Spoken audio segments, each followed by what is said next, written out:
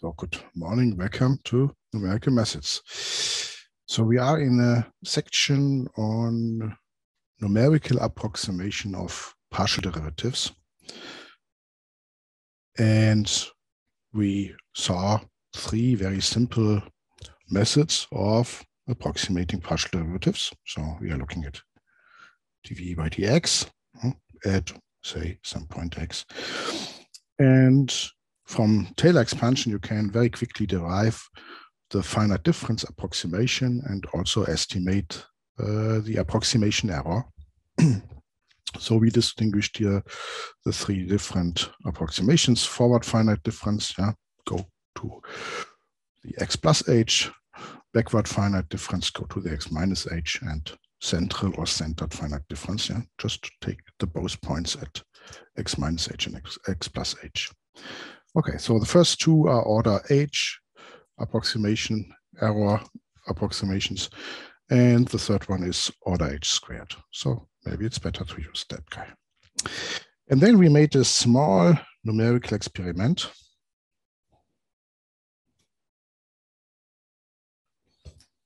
So we were testing this for the exponential function at x equals 0. So derivative of the exponential function is the exponential function. At x equals 0 is just 1. And we were plotting the error, the approximation error. So we were plotting the function.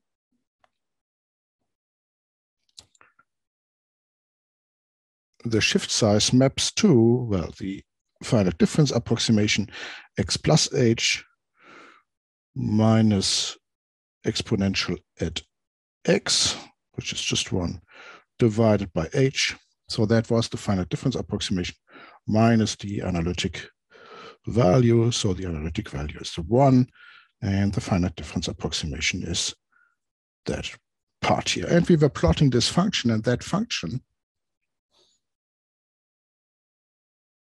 looked like that. So we saw that for very small values, we suddenly get very high approximation errors, while Taylor expansion or our approximation formula suggests we should use very small values. And we could also investigate this function and understand why this function is looking like that. Okay, it comes from the fact that exponential of x, the result of this valuation, is rounded to the nearest floating point number. And looking a little bit closer to this, we saw that this error function is actually mapping the shift size h to h times 2 to the power of p. So that's, for small h, the resolution we see, rounded to the nearest integer, divided by h to the times 2 to the power of p minus 1. So when the guy on the top here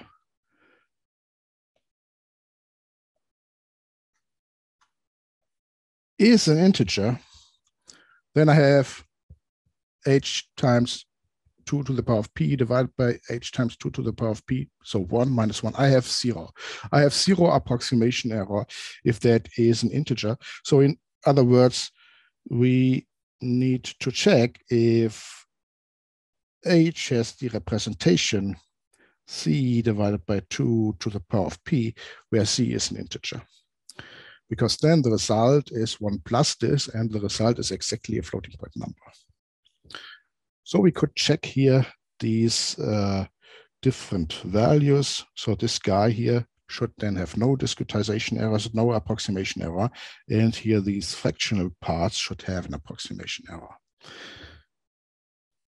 These were then here in the plot, the points where we have no approximation error and the points where we have approximation errors, where we maybe jump to the next rounding. And we created this plot on our own, numerically, in this small experiment.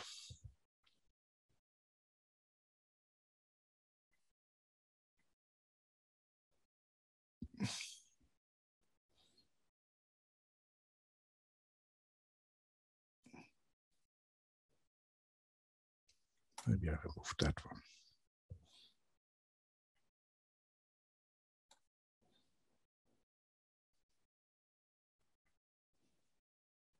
So this was more or less the point where we ended. And maybe we can just verify that our observation is correct. So here, this little function is plotting the approximation and approximation error for different shift size. Okay, and if I run that program, okay, maybe I disable here creation of the plot so that not always we get this window. So we saw that for large shift sizes, we get some errors. For small shift sizes, yeah, we also get some errors. And yeah, for even smaller one, we get very large error. So let's just verify our observation that if the shift size is of the special form that we have a 2 to the power of minus 52, so that's our C equals 1 divided by 2 to the power of 52. 52 is the P for the double precision floating point number, that we get no approximation error in that case. And you see, we get no approximation error in that case. Finite difference is equal to 1. The shift size is very small. Yeah, so you find one that is smaller than that, guys, and has no discretization error. And let's move to the point 1/2, yeah, divided by this. So let's move a little bit to the left. Okay, I have approximation error -1. Let's move a little bit to the right. So you can choose a 50 or 51. 50 is still a -1. Let's use a 51. I have almost a +1. So let's choose something like that. Okay, so it jumps from -1 to +1, which is in our little picture exactly this jump here. Error is -1, then I jump to +1. So that's the location here, C equals 1/2. Okay, so this guy should be maybe C equals 1.5, and then this guy is C equals 2. So this jump here is at the location 1.5. Maybe I'd also check that guy. 1.5. Let's try that guy. Okay, and you see 1/3, 1/3, yeah, is now the approximation error, which is exactly this point here.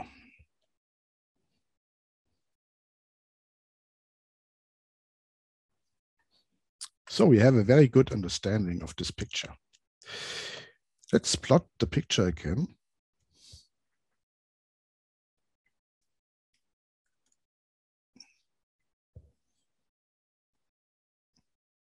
So now our code is plotting this picture. And we were running here with the scale from -16, yeah, so -16.5.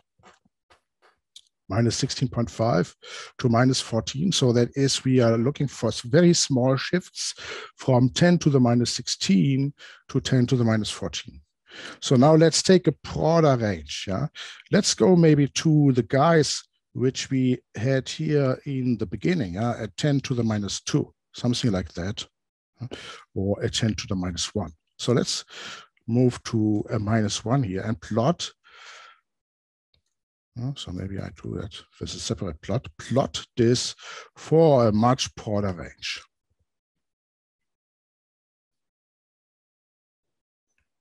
Okay, so that's now the picture. So this is the region where we have this zigzag curve. And if the shift size is becoming larger, yeah, to that side, maybe I can also go to the 0. Yeah, so the shift is then just a 1. Okay, then you see that the error from Taylor expansion is suddenly kicking in. Okay, so where is the optimal shift size? What is a good choice for the shift? So can we get an intuition for this? What is influencing the right choice for the shifts.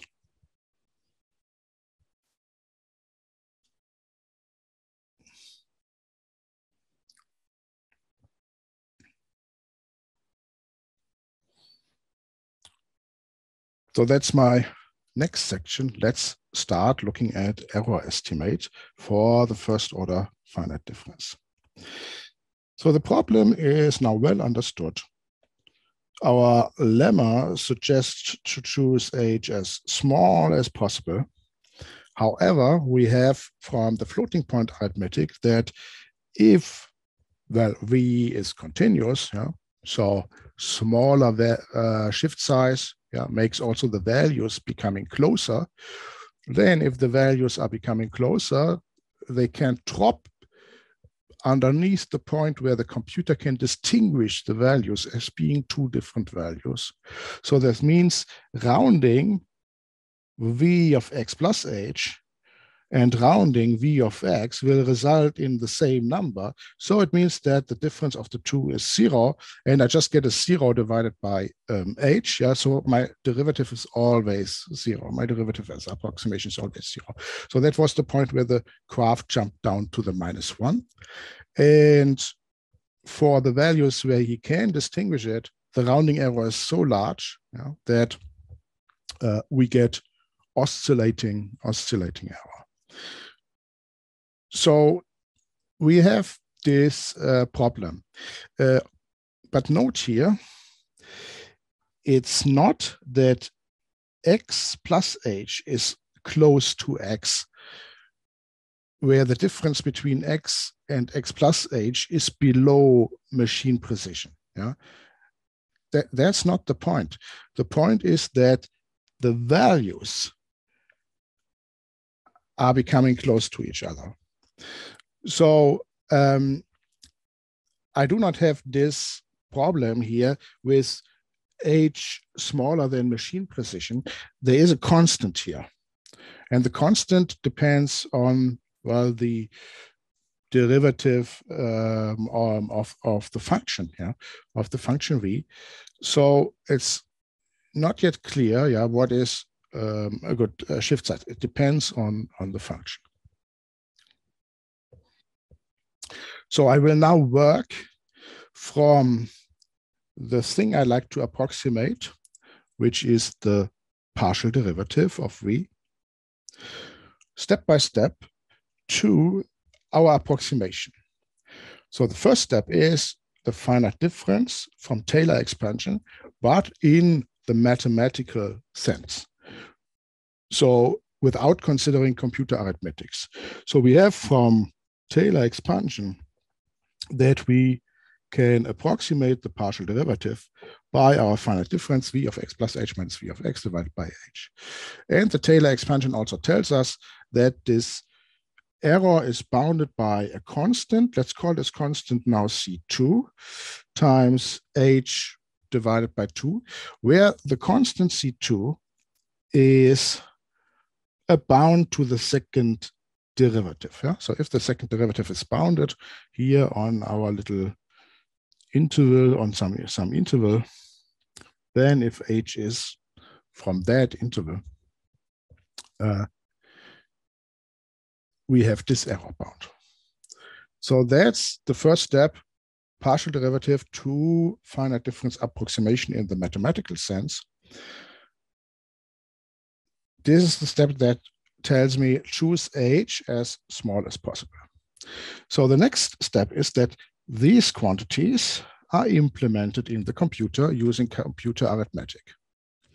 So the next step is that I have to go from my mathematical expression for the finite difference to the expression where v is now calculated in the computer. So I assume that the computer implementation is here denoted by v tilde.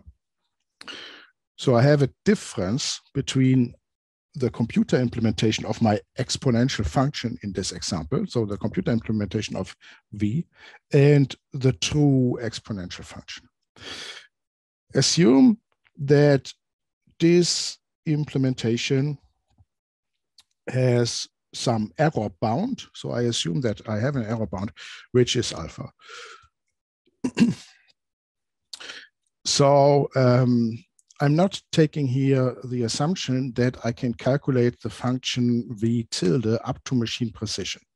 For our exponential function, actually, this is the case, because the exponential function is implemented on the level of the IEEE 754 standard. Yeah? Actually, it's even sometimes implemented in hardware. The processors have this function, and it's guaranteed that the rounding error of the result is below machine precision. So actually, for the exponential function, we would have this guarantee for the result, yeah, that the result z, the floating point number, deviates from the true solution z by less than epsilon times z. Yeah, so the relative error is bounded by the machine precision.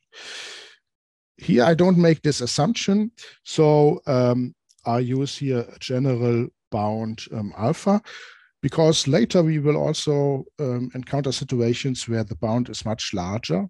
For example, for a Monte Carlo approximation of evaluation, you have the Monte Carlo error and you have a huge bound alpha. Yeah? So that will be our Monte Carlo error bound. Okay. Nevertheless, in my calculation in the end, I will just assume that the alpha is maybe just the epsilon times the size of the value v. So later I will assume that alpha is around epsilon times C0, where C0 is bound to the value v. That is actually the best we can expect. Yeah? So if you think of v tilde is implemented in the best possible way, yeah? So the rounding error is just the machine precision, then the best we can accept, then the best we can expect is actually to have this result, that the relative error, the relative rounding error is the epsilon. So the best we can expect is that the alpha is equal to epsilon times C0. So the best approximation we can reasonably assume here for the alpha is machine precision times C0. Okay, why C0? Because it is a relative error. Yeah? So this is epsilon times z, and the z is, in this case, I'm looking at the rounding error of the values of the function results. The z is the value of v. Yeah, so you could say here the value of the v. So, sorry, yeah, right. The z is the value of the v. So that means I have here this guy with a bound C0 on the value of 3. I'm assuming this for the evaluation at x and the evaluation at x plus 0. So I'm assuming that for both guys here. So both guys, both function evaluation produce at most an error alpha. And then I have that the difference of the true finite difference, and now my finite difference involving the computer implementation,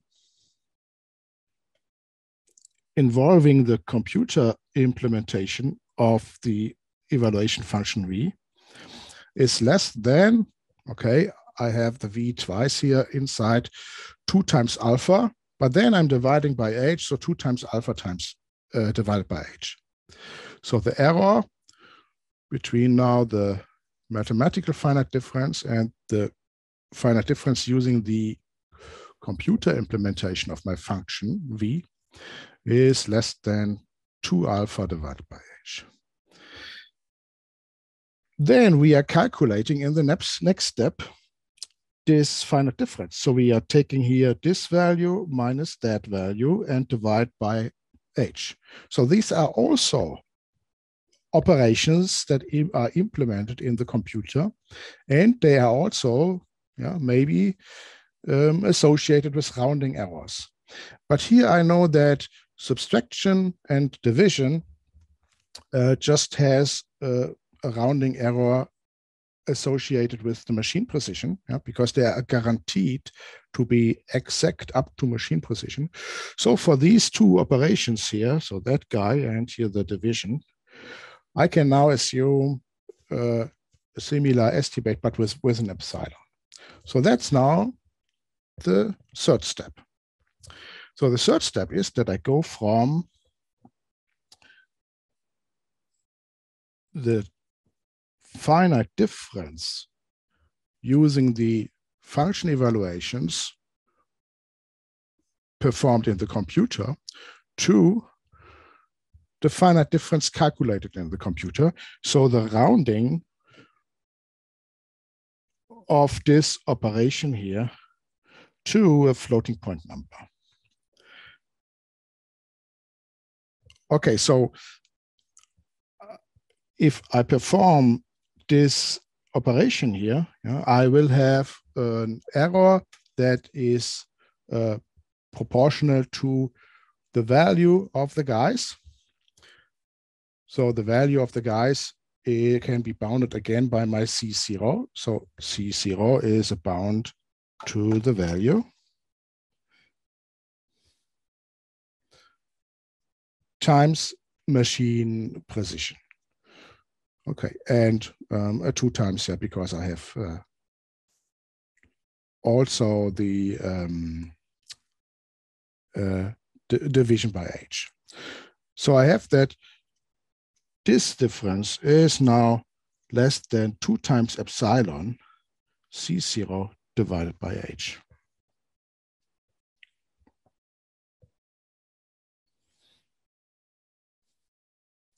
Okay, so these two guys are here because the subtraction has an additional rounding error. And then with the division, we have epsilon times C0 divided by h.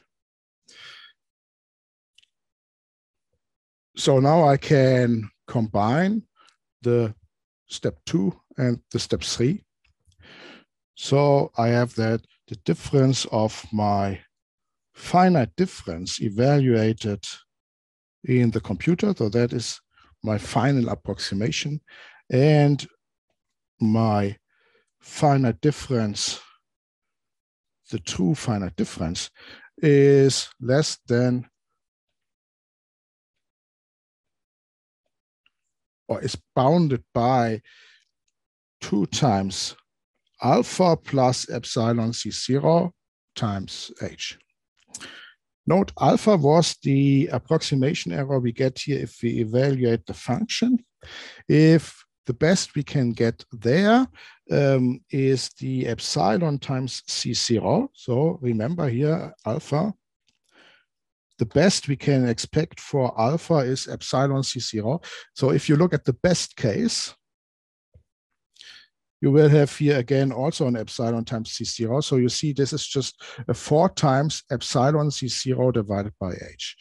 So the finite difference approximation has an error that is epsilon times the magnitude of the function. Okay, that's reasonable. So 4 times, because there are many steps involved, but it's also here related to the magnitude of the function. 4 times epsilon times the magnitude of the function, but then divided by h, because we are dividing by h. So this error is magnified if h becomes small. So the rounding error in these calculations is magnified if h becomes small. You clearly see that here. So now we have step 1 to step 2. So now in addition, we also have step 1, which was moving from the partial derivative to the finite difference. So we now combine step 1 and 2 and 3. So I combine this guy with that guy, and we get that the approximation error we have for the true partial derivative using a computer implementation of a finite difference is, okay, so one part was here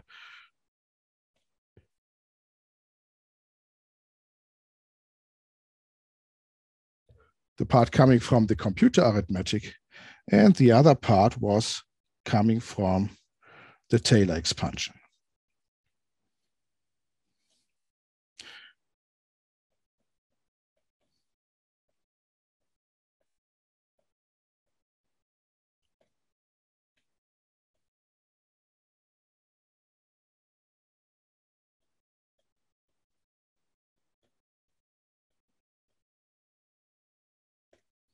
So my error bound I see here is 2 times alpha plus epsilon C0.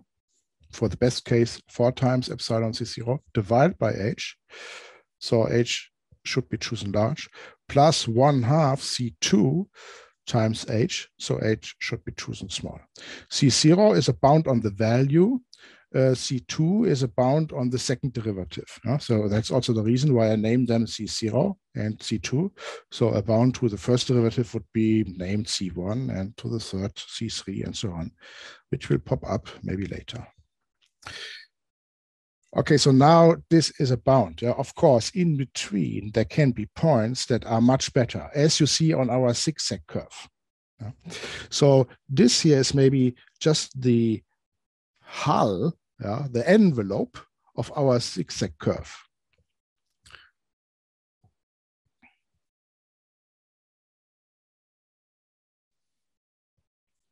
So our error bound, yeah, maybe it's not good, but our error bound is maybe something like the hull of our zigzag curve. Yeah, so bounding this, okay. And now I would like to find the optimal shift size in the sense that I'm looking for the minimum of this bound, because I cannot be sure just to hit here one of these points by coincidence.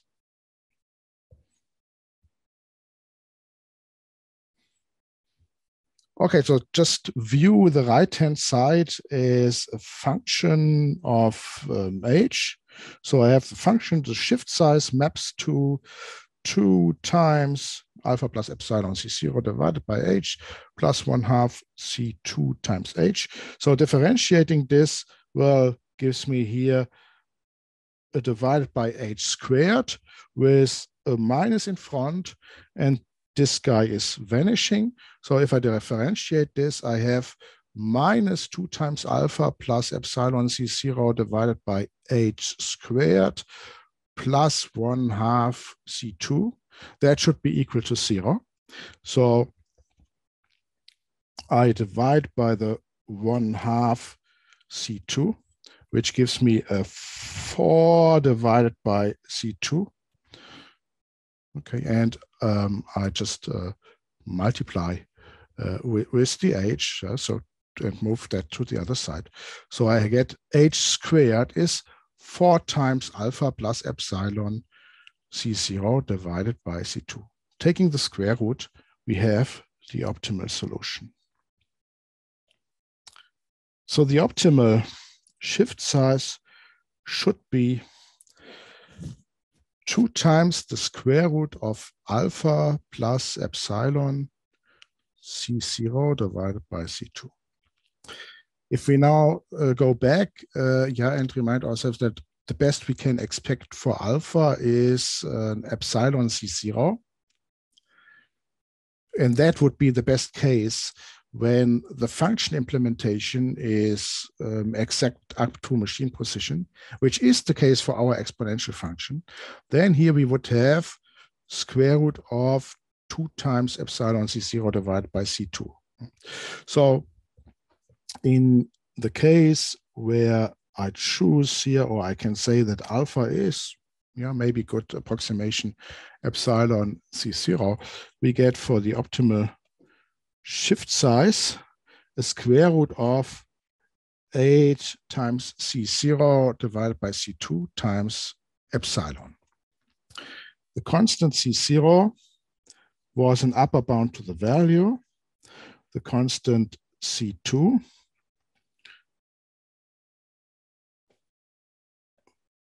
was an upper bound to the second derivative.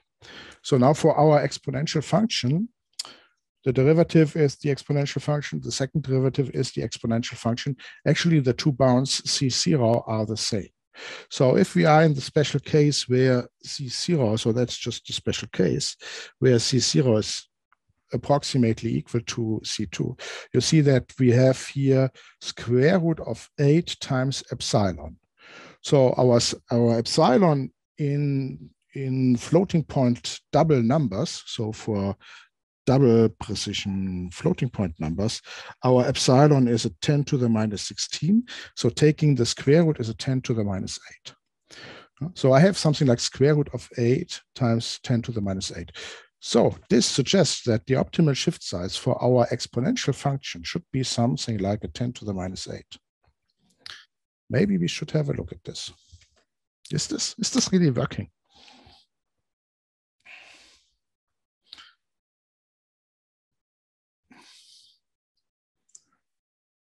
Okay, so I have here the plot from minus 16.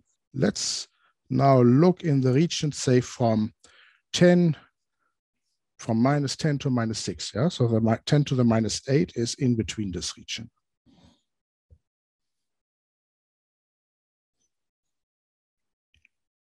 Okay, so that's here the region from a shift size 10 to the minus 10 to a 10 to the minus 6. And you already see that the approximation error here is really becoming small. Yeah? So my approximation error is already in the region of a 10 to the minus 7, 10 to the minus 6. But on the left-hand side, you still see that you have really strange oscillations coming from the machine precision thing. And on the right-hand side, you see that Taylor expansion error is kicking in. And yeah, really, it's something like a 10 to the minus 8, where it's a little bit larger. It's a square root of 8 times 10 to the minus 8. Yeah, so maybe it's somewhere here where the optimal shift size is. Okay, that's a nice thing. And you have an intuition for the optimal shift size if you know a little bit the behavior of the function and the behavior of the second derivative.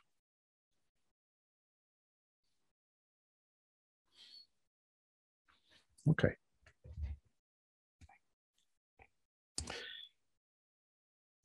Let's try the same for the central finite difference. Yeah. So is it the same value? How does it work? So if I now consider the same for the central finite difference, okay, it's actually the same steps. So we can move a little bit quicker through this. I have the first step where I move from the partial derivative to the finite difference approximation, which now reads v of x plus h minus v of x minus h divided by 2h, which gives me from Taylor expansion a bound on the third derivative. So C3 is now a bound on the third derivative, multiplied by h squared. So we have one order more divided by 6. Yeah, so the 1 times 2 times 3, the 3 faculty. Then the other steps are really the same, just that now my argument v of v dx is replaced by the x minus h. So the next step is again the same, that I have an error if I move from the mathematical function to the computer implementation of the function, this guy. And then immediately the third step, if I calculate the finite difference approximation in the computer. So I get here really the same bound, which was a 2 times alpha plus epsilon z0 divided by 2h. So that's just the same error we have from computer arithmetic.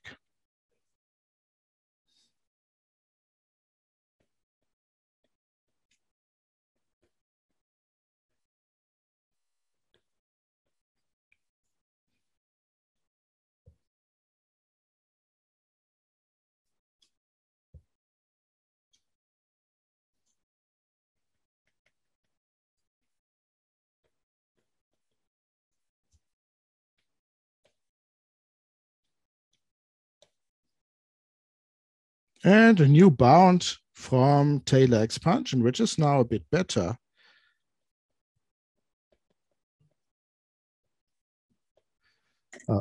One second, I'm disturbed here.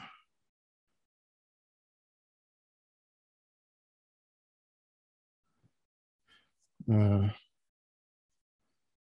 second.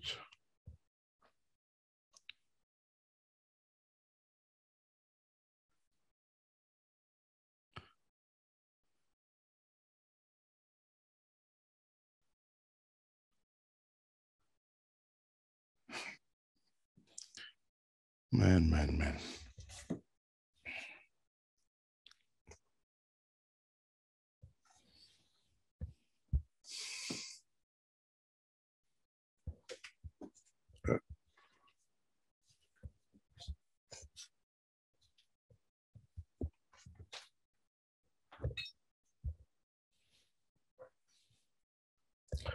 One second.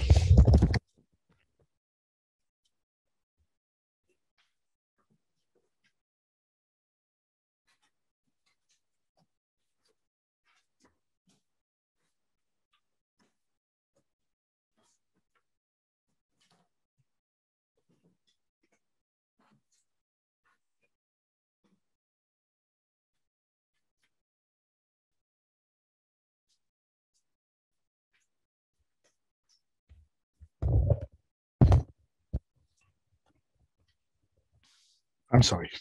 I'm back. So where was I? Yeah, okay.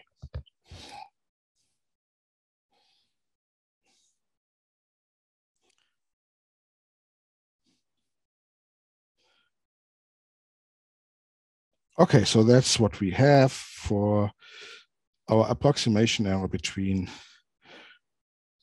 the partial derivative and our computer implementation of the central finite difference.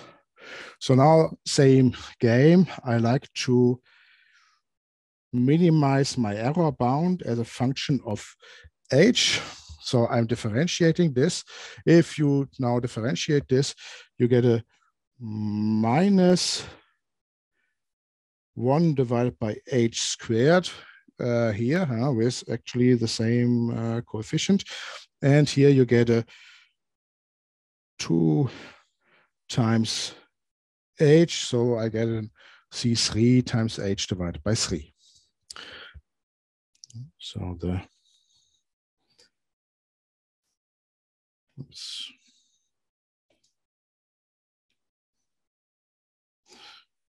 a minus alpha plus epsilon C0 divided by h squared, and oops, wrong color. And minus alpha plus epsilon C0 divided by h squared, and a plus 1 divided by 3 C3. H, I like to minimize it, set it equal to 0. Okay. So move one guy to the other side. Yeah.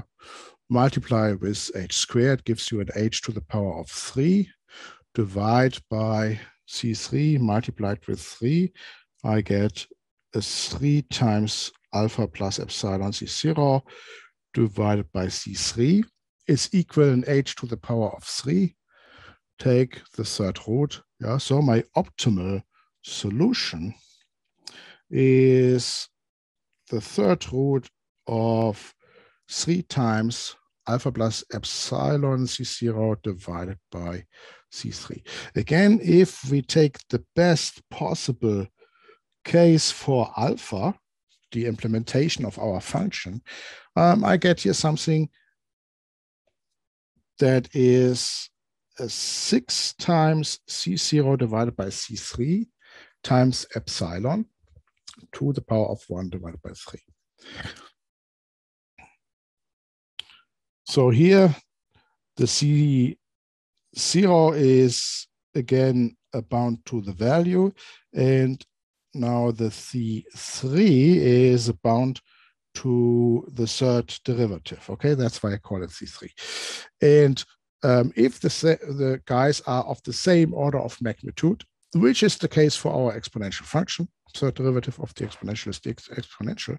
So if I can assume here that these are the same, okay, then you just have a 6 times epsilon to the power of 1 over 3.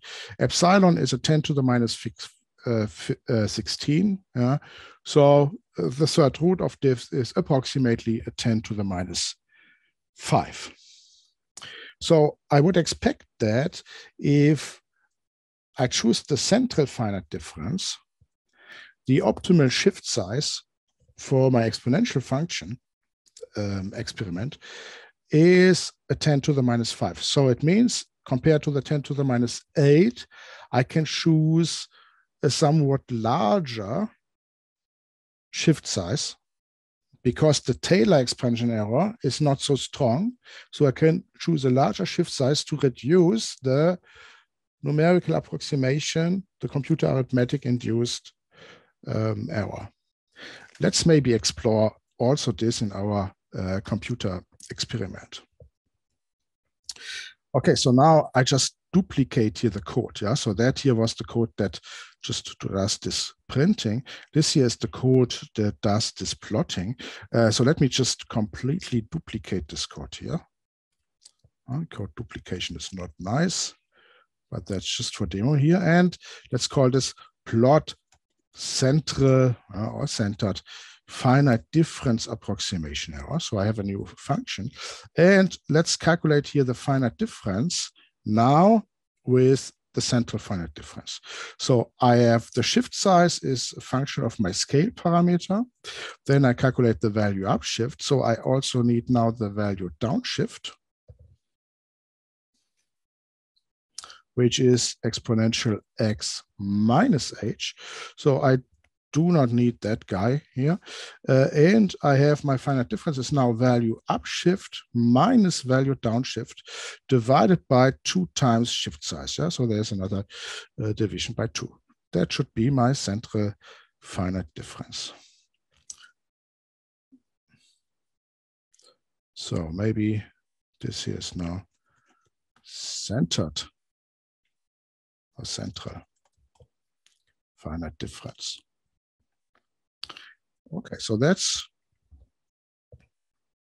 now a new function here. So maybe we can also create the plot with this guy. Okay, so what's a good region? So I expect the error to be in the region of a 10 to the minus 5. So maybe I go from minus 6 or 7 to a 10 to the minus 4 here for this central finite difference. And maybe you can also plot the other guy for the central.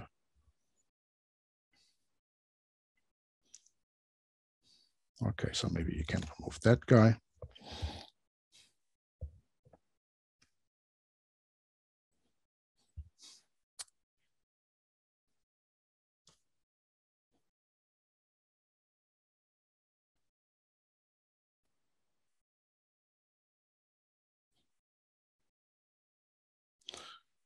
Okay, so that here was our starting point, where we started to observe for very small shift size, we get these oscillations.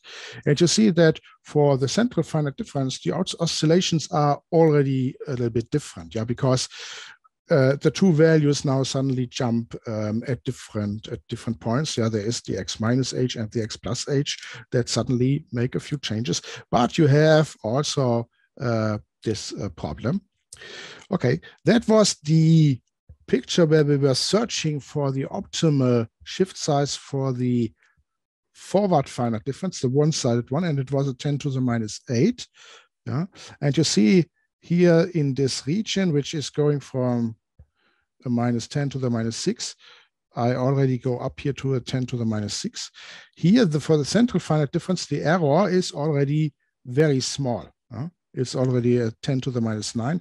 And you see that the optimal shift size is maybe, really in a 10 to the minus 5, maybe a bit larger here, 10 to the minus 5.5.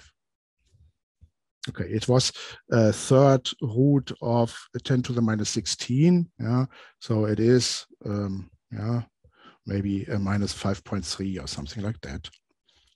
It's maybe here. Yeah, cool. So we can verify this, that these guys here give us really helpful hints. What are the optimal shift sizes to calculate the finite difference?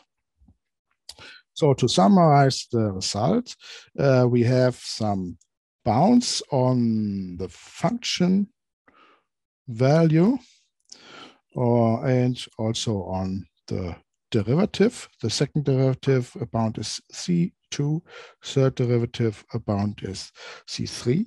I also have a bound on the function implementation error, that is here my alpha. So I have this bound alpha here, which is a bound on my function implementation error. And then we have for the one-sided finite difference, the 2 alpha plus epsilon C0 divided by h plus 1/2 C2h. And for the central finite difference, the same expression for the computer arithmetic error and 1 divided by 6c3 times h squared as approximation errors for our finite difference approximation compared to the true partial derivative.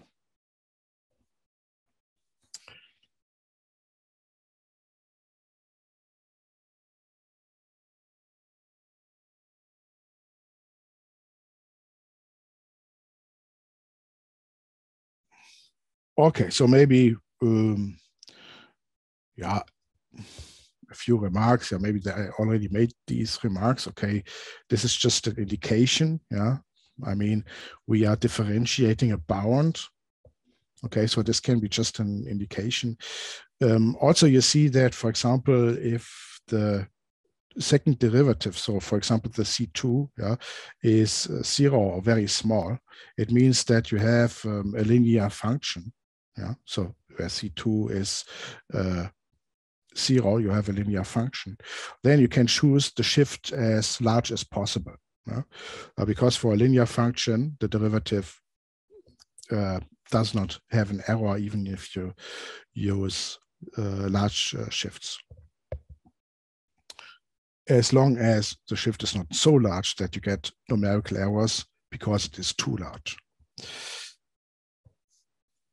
There is a nice interpretation on the constants. And that's also a remark I sometimes like to make. You should use, if you see formulas, also here in mathematical finance or in numerical methods, you should maybe sometimes move to the units and check the units of these guys to get, well, to verify that the formula makes sense, or also to improve your intuition. So what do I mean with units? I mean physical units like meter per second times kilogram, whatever.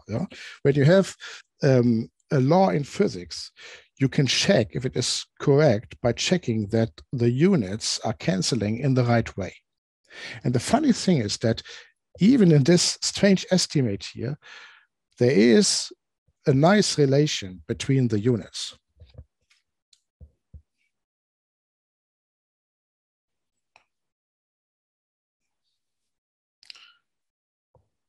So just recall our formulas. So for the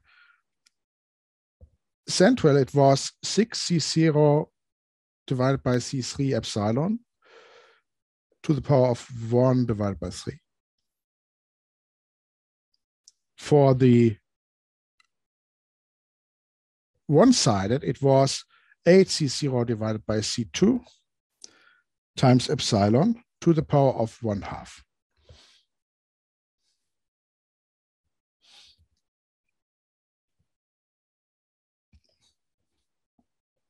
Let me copy this here.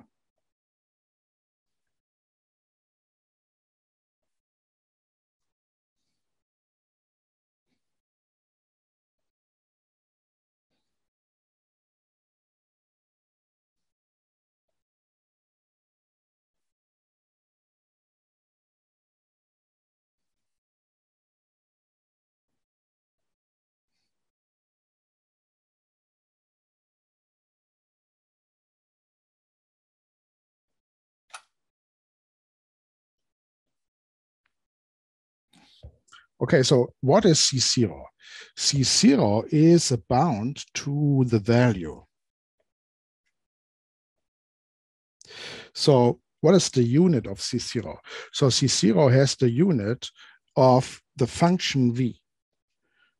So if the function v is a length, then function v measures in meters. So C0 is a bound to this. C0 is also in meters. So what is C2? Well, C2 is a bound to the second derivative.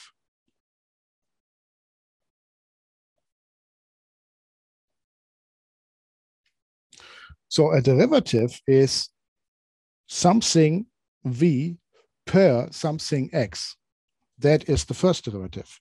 The second derivative is something v per x squared. Yeah. So how does v changes if x squared changes? You also see this in the finite difference. Yeah. In the finite difference for the second derivative, we divide by h squared. So this guy here has the unit of v divided by the unit of x squared. Yeah. So if v is something measured in meters, and x is a time, so then the first derivative is meter per second is a velocity. The second derivative is meter per second squared is an acceleration. So what is then the unit that you have inside here? Okay, so the unit that you have inside there is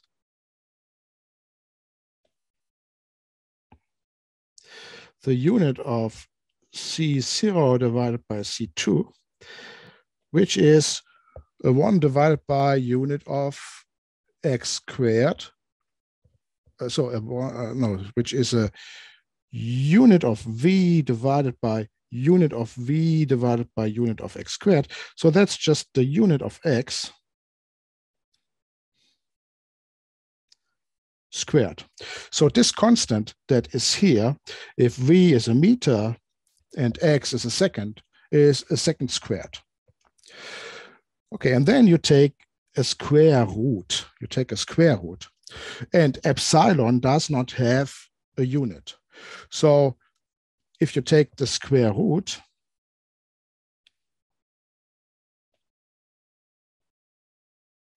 then the unit of this is the unit of x. So it is in the unit of x's. And it is a square root of epsilon times the unit of x's. So epsilon tells you the relative movement you should do in x.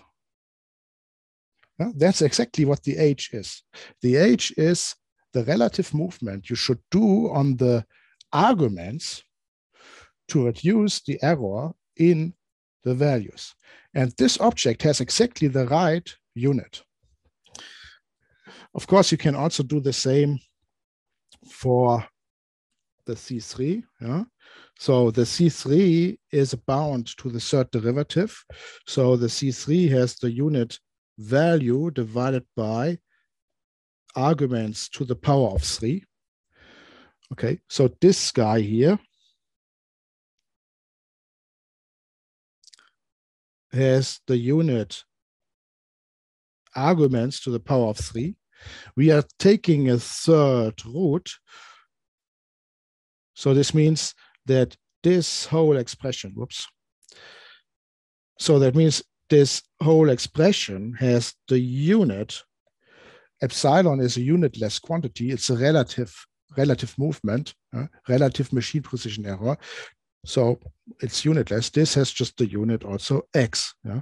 So it is that if you use central finite difference, you should third root of epsilon relative movement on the x arguments. So that's maybe a nice thing here to see that these formulas, C0 divided by C3 to the power of 1 divided by 3, they really really they really make sense. Yeah, it's the relative movement on the arguments you should apply to reduce the relative error on the valuations. And of course, you can immediately guess if you have a higher order, an order 3 approximation, you will get something like C0 divided by C4 to the power of 1 divided by 4 and so on. Yeah. Okay, so that's about units, which some observation which I really like, which is also helpful in other aspects of mathematical finance. Interest rates, yeah, an interest rate is something where you have something per time, and then if you multiply with a time frame, yeah, you have the change. Yeah, that's really nice things, yeah, to check the units. So then, summary, our numerical experiment. Okay, we already did this. Plot the finite difference approximation, forward finite difference. That was done. Central finite difference, that was done. Okay, you find the code here. And maybe you like to play with this a little bit.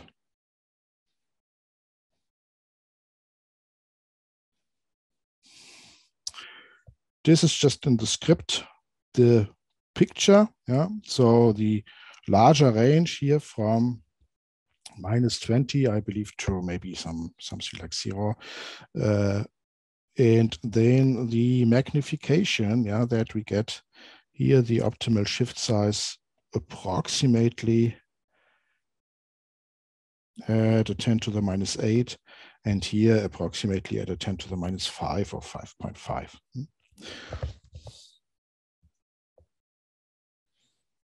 And again, the other plots. Yeah, let's very quickly show you that we can also approximate higher order derivatives. Yeah? So you can also make the discussion which we made for higher order derivatives. For example, the second order derivative. So the scheme is always the same. So now for a second order derivative, we take a look at our Taylor expansion. So I write down the Taylor expansion now for many different shifts. So let's take here, for example, 2 different shifts. So this here is for the shift h. This here is for the shift -h. I use the expansion now for n equals 3.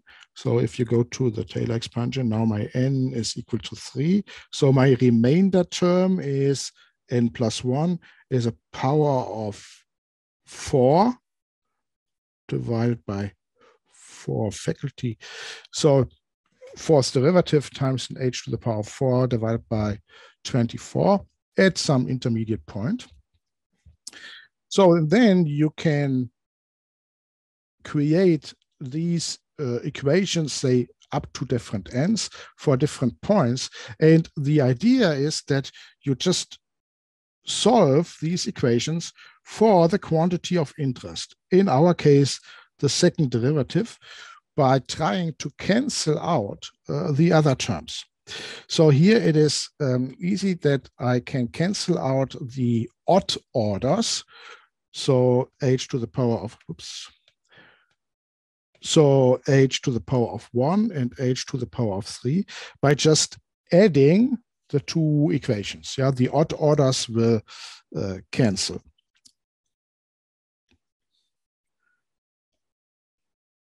So adding the 2 equations, the odd order will cancel. So this guy goes away with that one. This guy goes away with that one, such that I just have the thing of interest plus my remainder. And on the left-hand side, I just have the function evaluations, which then constitute my approximation. So on the left-hand side, I add the 2. I have v plus h.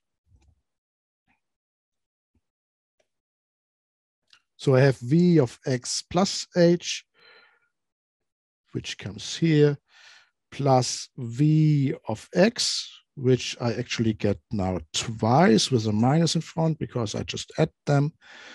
And I have a minus v of, I have a plus v of x minus h because I have add them on the left-hand side. On the right-hand side, the derivative I would like to approximate plus the sum of the two remainders. Again, with the mean value theorem, you can find a single valuation of the fourth derivative in between. So example C, and dividing by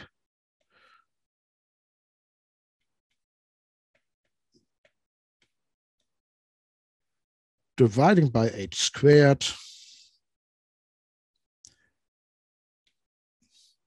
So h squared goes away here, yeah, and comes here. I get now my finite difference approximation.